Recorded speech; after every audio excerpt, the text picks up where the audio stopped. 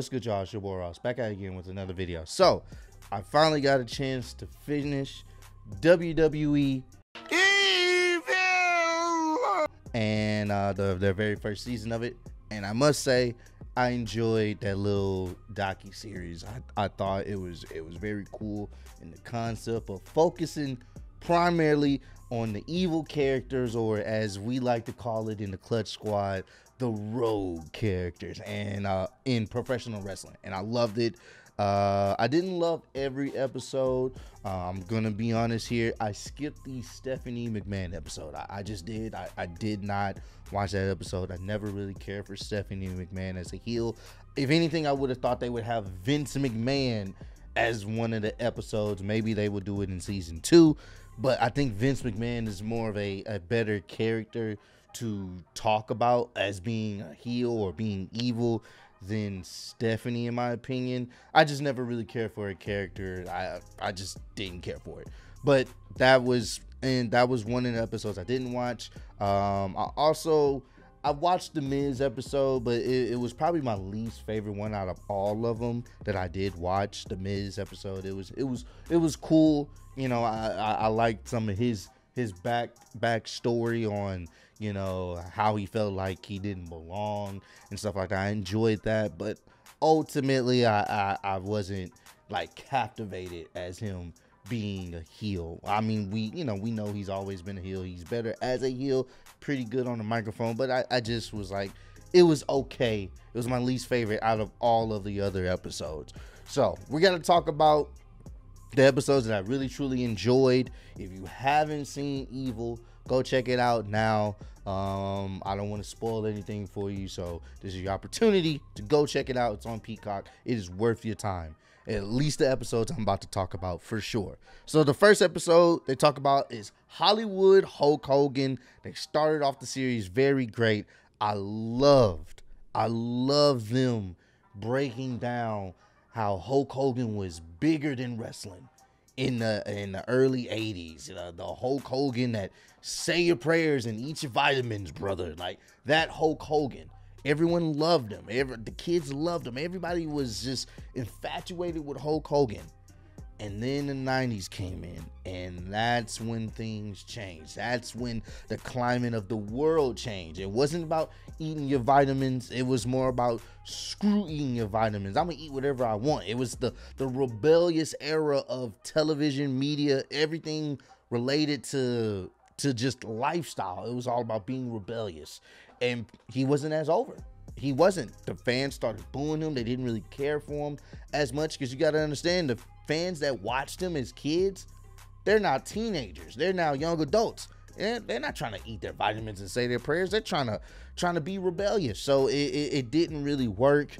Then he went over to WCW, and yes, he was still a big name, but people were kind of not caring. You know, they weren't caring about what Hulk Hogan had to say. And I really love the fact that Eric Bischoff was like, yo, I think you need to turn heel. And Hulk Hogan, he wasn't so sure about it. He was kind of like nervous about that, because that's a big change. If you know anything about Hulk Hogan, you would think he would have always been face, and that was just going to be him, the good guy, the hero.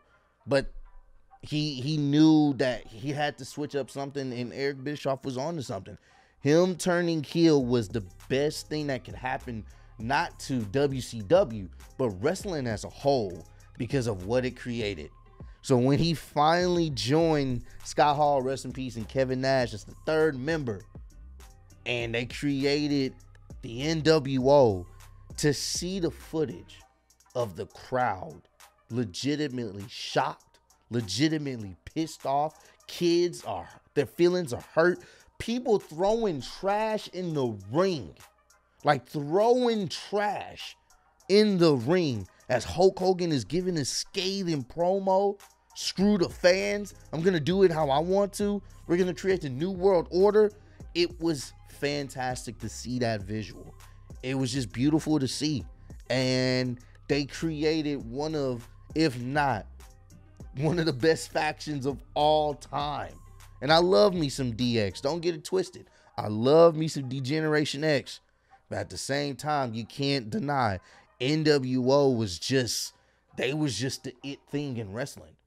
When you have, I want to say, what's his name? He used to play for the Bulls. Dennis Rodman. They're in the playoffs. They're trying to win a championship, and he literally gets on a plane after a game. This was in the Last Dance documentary. Gets on a plane to go wrestle with Hulk Hogan in the NWO after a playoff game because he wanted to be a part of that. That's when you knew it was bigger. It was bigger than wrestling. And it got to the point where people weren't booing the NWO after a while. They were cheering because it felt cool to be a part of something so 90s. And the NWO is the epitome of the 90s. And I love that episode. One of the best episodes of season 1, and it was the first one. Definitely go check it out. It is so good. Love that episode, man. Of course, The Miz was the next one. I didn't really, it kind of fell off for me. It was okay. It was okay, but it was my least favorite episode. I'm not really going to go into that. If you want to check it out, go check it out. The next episode after that was the Sasha Banks one. I love this one. This one was really good. I tweeted about it. Sasha Banks as a heel is the best version of her. And it was so cool to see her progress, to see her be this, come into the industry, as, this goody two shoes, but start to switch her character, starts to switch up her demeanor. Of course, if you guys don't know, Eddie Guerrero is her biggest inspiration, and Eddie was one of the best heels to ever do it. He was such a good heel. People still loved him. He lied, he cheated, and he stole. 3 characteristics of a bad guy. 3 characteristics of going rogue, and people loved it. She loved it, and it was a big motivation for her.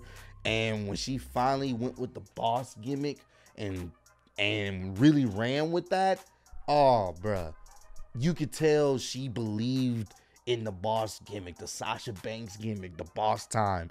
And it was, she created some of the best matches and the best moments.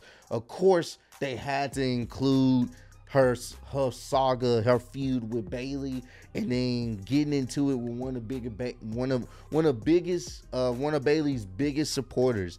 This is when I first found out about Sasha Banks, watching that feud, and they talked about how she made a little girl cry. And it's funny, they had the girl on there. I forgot her name. I think it's Izzy or something like that. You guys know who I'm talking about. She was Bayley's biggest fan. And it's crazy because I'm like, damn, I'm getting old because she's so much older now. But to see her give her take on the whole situation, like, she legitimately made this little girl cry.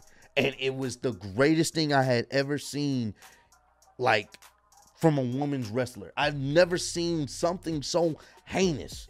It was great. It was fantastic. That is how you turn it up. That is how you be a true heel. They had some fantastic matches, and she's just fantastic in the ring when it comes to really being evil. Like, you want to see Sasha get an ass whoop, but at the same time, Sasha can go in the ring. So definitely go check that episode out. Episode 3, definitely enjoyed that one. Episode 4 was Brothers of Destruction. Come on now, they are evil personified. Undertaker, Kane. I tweeted this out as well. The Undertaker legitimately scared me. And also Kane scared me. And it was one of those things where that character that they created was so different for that time period, because no one had seen a character that, he was one of the first few characters that didn't know, like, he would no-sell moves.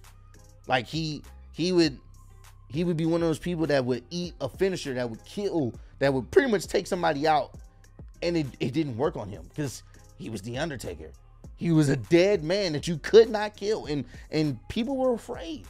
And it was so cool to see, because it's like, bro, who can stop this guy? And come Kane. And then people were more afraid of Kane, because it's like, wait, what is going on? And it's cool because it made people care about the Undertaker. It started to turn the Undertaker face, but he still has this evil type presence. And I love this, man. This was such a good episode.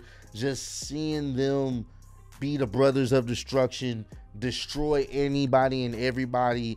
It was such a cool nostalgia vibe. Definitely check out, of course, Brothers of Destruction. That's another good episode that I definitely enjoyed. One of my favorite ones is the Randy Orton episode. We've all seen the clip of Randy Orton literally losing his shit to get into character. Just yeah. I'm like, Randy, calm down, bro. Just calm down, bro. But one thing I will say that surprised me about this episode is Randy talking about his backstory and talking about how he used to be bullied. I would have never guessed him being a third generation superstar wrestler. You know, his dad's a wrestler, a famous wrestler. Him getting bullied and picked on. I never would have guessed that in a million years.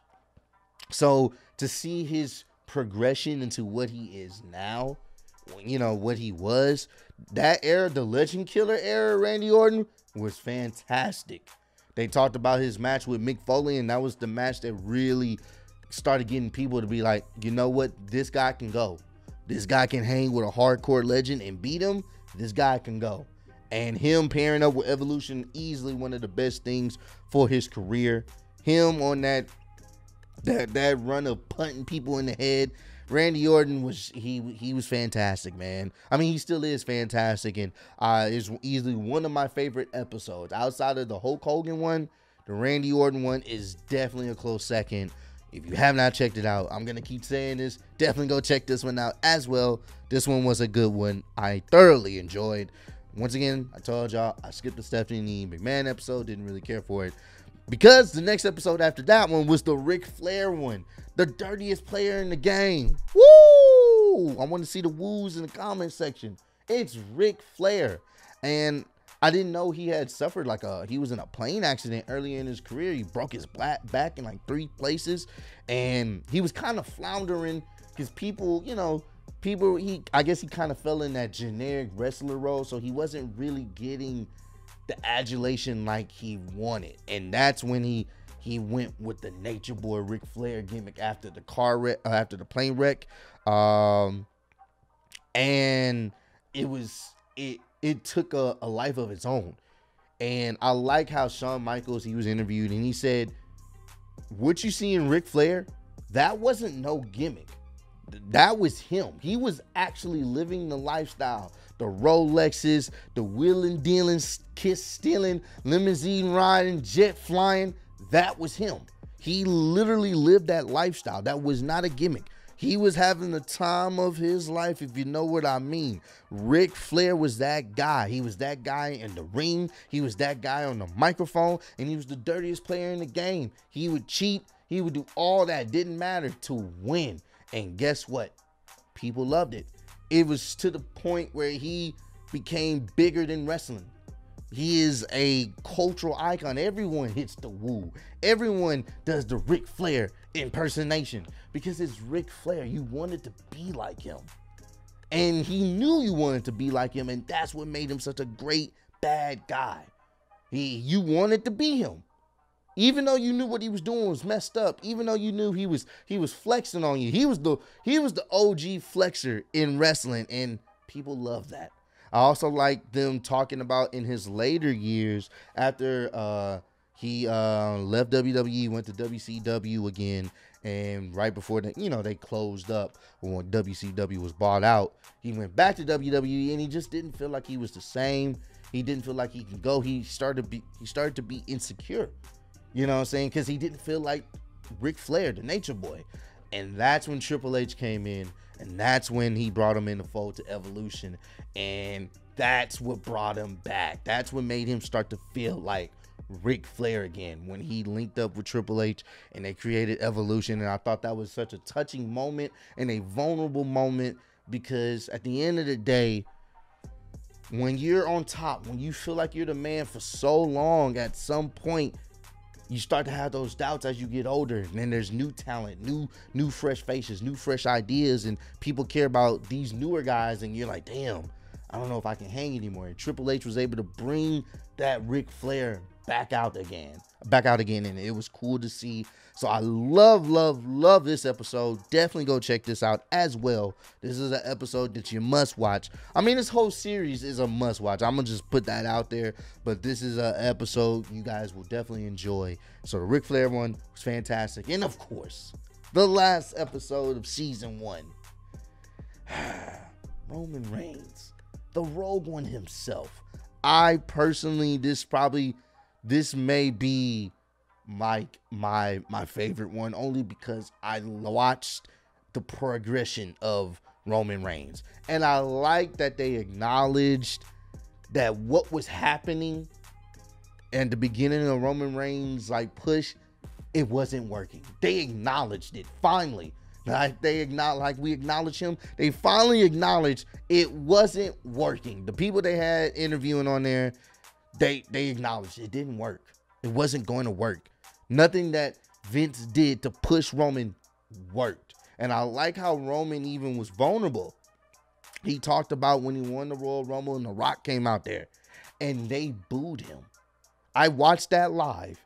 They booed this man so viciously. And it hurt him because he's a human being. It's like, damn, bro, they don't really like me. Not even The Rock could get me over, right? Fast forward, he comes out. He lets the world know he has leukemia. He lets the world know. And he has to relinquish the championship.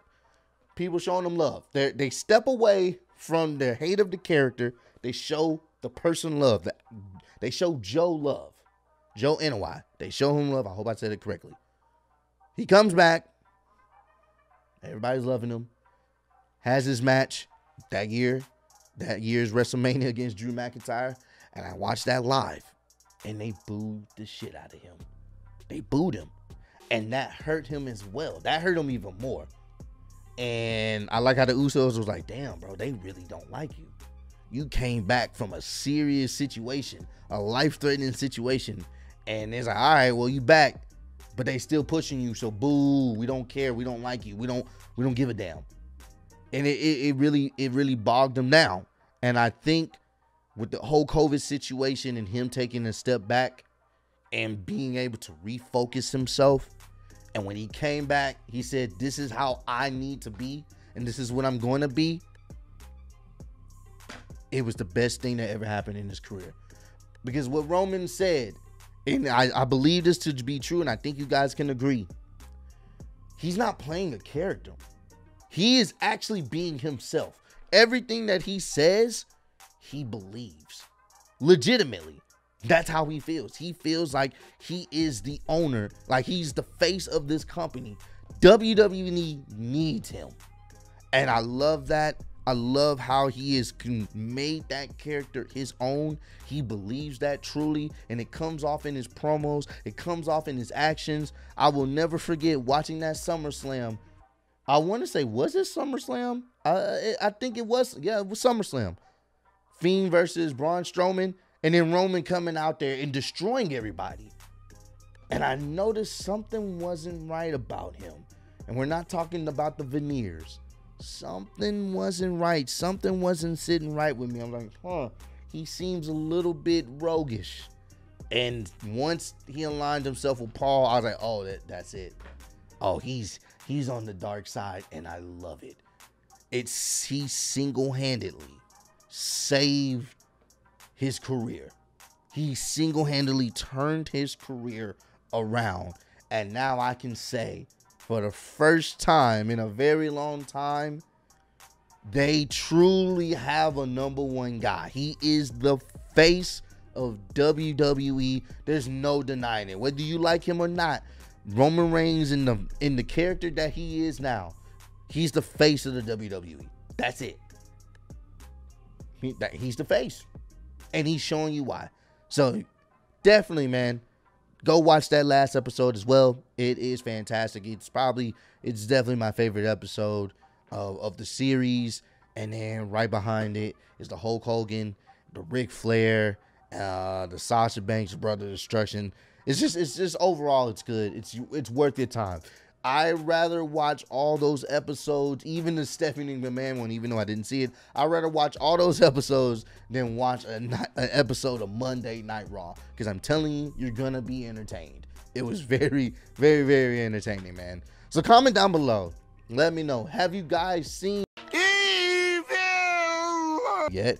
Have you guys watched any of the episodes? And if you have, which one was your favorite episode from season 1? And who would you like to see on Evil season 2? Let me know. Appreciate all the love and support, man. Road to 80K. Appreciate y'all kicking with me. See y'all next one.